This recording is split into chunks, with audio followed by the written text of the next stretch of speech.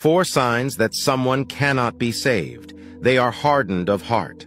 The Bible says that when people repeatedly sin and refuse to repent, their hearts become hardened. Hebrews 3:13. A hardened heart is one that is resistant to God's love and grace. When someone is hardened of heart, they cannot be saved. They are unrepentant. The Bible says that repentance is necessary for salvation. Acts 2:38. Repentance is a turning away from sin and a turning towards God. When someone is unrepentant, they are not willing to turn away from their sin. They refuse to believe. The Bible says that faith is necessary for salvation. John 3:16. Faith is believing in Jesus Christ and his finished work on the cross. When someone refuses to believe in Jesus Christ, they cannot be saved. They deny the Holy Spirit.